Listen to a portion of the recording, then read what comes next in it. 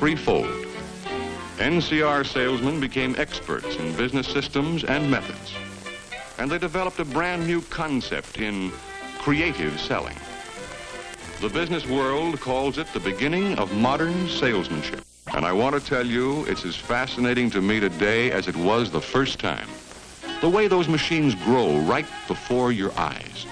The skilled hands that put together up to 20,000 parts in a single machine. Many of them not only more intricate, but more precise than the works of the finest watch. They have to be. They have to work longer and harder. They can't ever be almost right.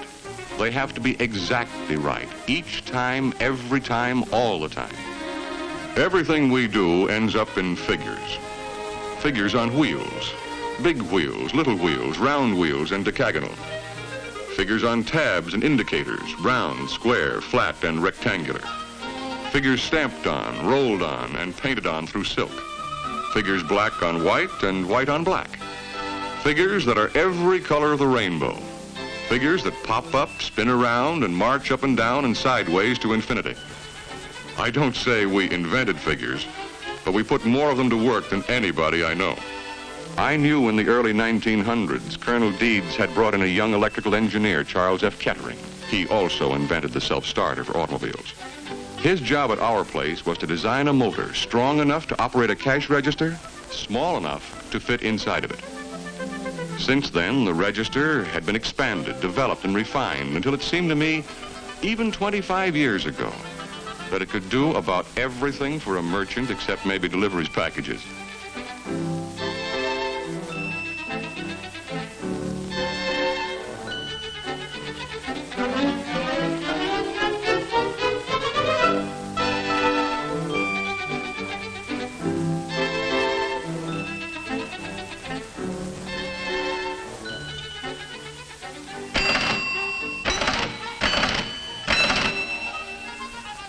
But I had this hunch that a company smart enough to make a machine like this, the like of which had never been seen before, and now it was in daily use all over the world, would be smart enough to come up with something else. And they were, as I soon found out.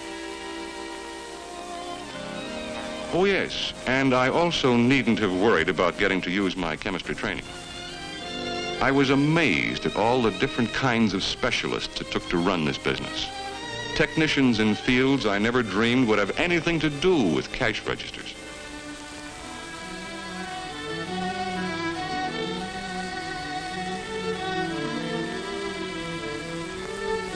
Authorities on things as different as synthetic rubber and metallurgy, printing ink and plastics, eye health and store traffic. Anyway, I was running some polarized light tests one day not long after I started here when the department head walks in. How you coming, Henry? Almost done. Good. I've just thrown some new specs at us. An accounting machine with a typewriter built into it. A typewriter? Yes, for descriptive billing. It'll open a new field for us. Man O'Day. It'll double our market at least. You know something? Someday we may be doing as much business in accounting machines as we now do in cash registers. You know something? You might be right. Looking back at myself 25 years ago, I think that's pretty good prophesying. We went on to the utility billing machine, the bank posting machine, the payroll machine, all from one little idea. But was it a dandy? With all our many specialists, for years they've been trying to find a better drive. The old tube within a tube system then in use had many limitations.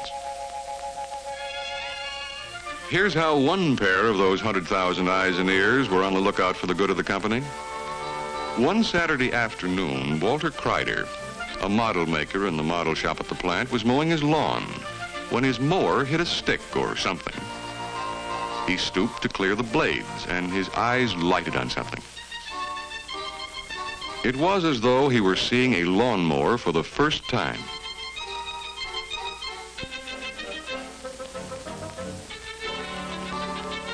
Sometime later, his wife found him in his cellar workshop.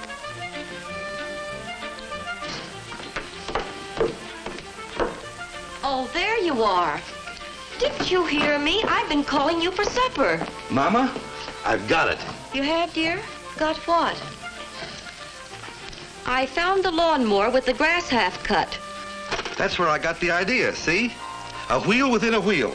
That'll do it. What are you talking about? See the square hole on the inside wheel? That's the drive wheel. We can run a square rod through that. And when we turn the square rod, it turns the inside wheel.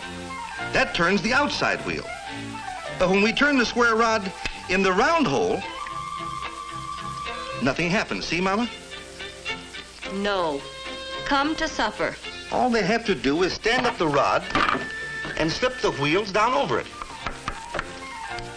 And that is how today, in the patented process, the drive shafts are built up with their wheels in any desired combination or series to compute and tabulate and verify as many as 10, 20, even 30 and more columns of figures at a time.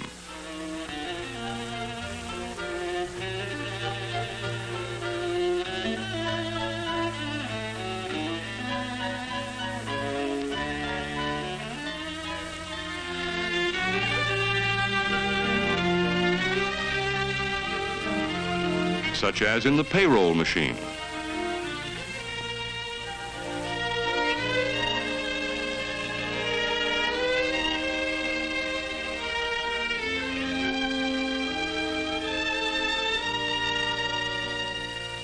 Utility billing, and all the others. All made possible by the little wheel. I call it the magic wheel. Yes, your thoughts sure crowd in on you at a time like this. Like when I was a boy, I used to hear when a person drowned, his whole life flashed before him in those few seconds. For years, I was almost afraid to swim. I needn't have worried any more than I needed to worry about coming with the company 25 years ago. And think what it will be in the next 25 years. Over in engineering right now, they are working on machines, some of them electronic, the world may not see for another 5 or 10 years yet.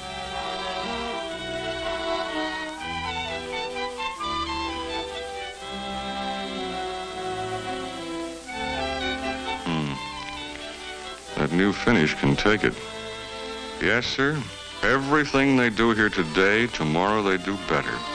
To take a business that's already the leader and make it even better. I wish now I'd told Mr. Allen that when he gave me the pin.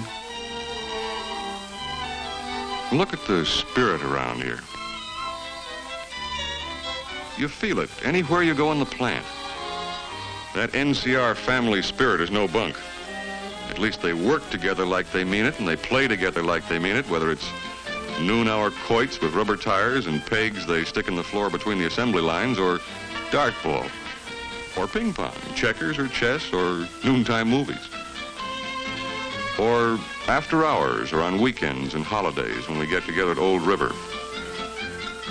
The park created by the company for the employees, a stone's throw from the plant. By golly, NCR isn't only a good place to work, it's a way of life.